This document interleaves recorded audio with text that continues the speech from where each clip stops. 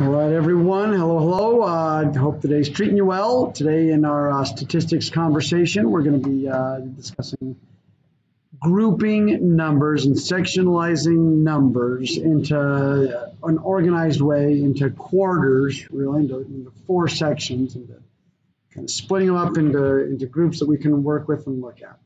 So here we go. Get me out of the way. Let's say you've got yourself a list of numbers. Let's say you've got that people went and gave you their height. And the heights that we were given were 70, 79, 60, 72, 73, 70, 68, 69, 73, and 73. So let's say you got people's heights, and there they are. Today, what we're going to be looking at is what's the maximum value, and what's the minimum value. And yes, those are going to be as easy to find as you think they are. It's just the biggest number and the smallest number. And then there's these other. We talked about the median before. The median is called the Q2, or the second quartile. Because there's a first quartile. It's just like you think of school. Quarters 1, quarter 2, quarter 3, and then I've written these backwards because the maximum is the highest. Quarter 3 is that, like quarter 3 in a school, it's the biggest, and quarter 1, there we go, is the lowest. The minimum is when we start. Well, to find these values, we first of all have to put these numbers in order. So you take these numbers, and the smallest number that I see is 68. So we write that one. Then I see a couple of 69s. And then we've got 70s, 2 of them. And then we've got 72. And then there's these 4. 1, 2, 3, 4 of 73s. And then finally a 79. So we put the data in order.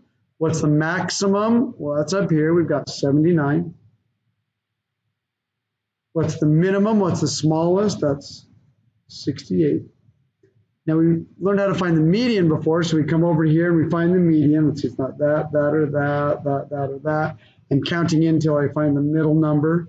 Not 70 or 73, not 70 or 73. Oh, here we go. If I did this right, 72 is the median. That's the middle number. So there's the middle number. The Q2, it's the median. We've got it. Now the Q1, this lower part, is the next middle. So it's like the middle of the bottom. And then this one's going to be the middle of the top numbers is Q3. So we found the middle. Now we find the middle of these numbers right here, not including the median. So right here where I've got 69, so that is Q1. And then up here I do the same thing over here. In this section, what's the middle number of the upper section? We've got 73.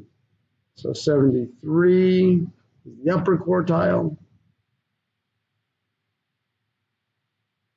And now I found my maximum, my minimum, the one in the very middle, and then the middle of the upper half and the middle of the lower half. I've split it into 4 sections. We've got 1, 2, 3, and 4 sections. And it kind of helps us see what the grouping is when we see the numbers split up in 4 different quartiles, we call them. These are called quartiles because we split it up into fourths. Now, there's 2 more numbers we need to do. And the first one, we'll talk about the range. To find the range, what the range is, that's just the maximum minus the minimum. How far apart, how widely distributed are these numbers? Well, you take 79 minus 68, and your calculator will give you the answer. The range of these numbers is 11.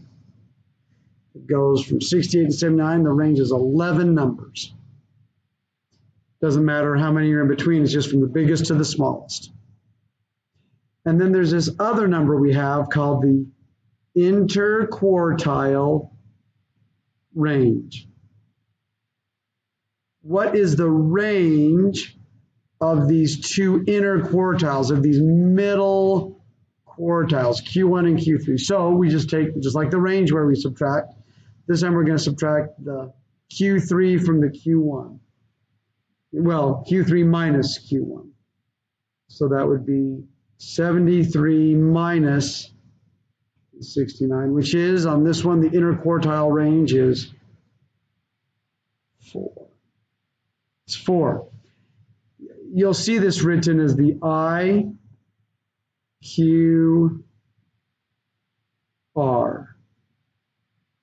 the interquartile range, IQR. IQR.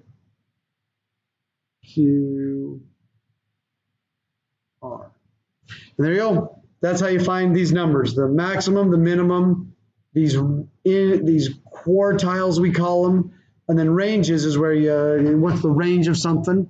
You know, you subtract the greatest, take the greatest and subtract the smallest. So there you have it. That's all I've got. I'm just kind of stalling right now. I guess wasting time to see if I can get to 7 minutes, but I don't want to. Have a great day. Hope this helped.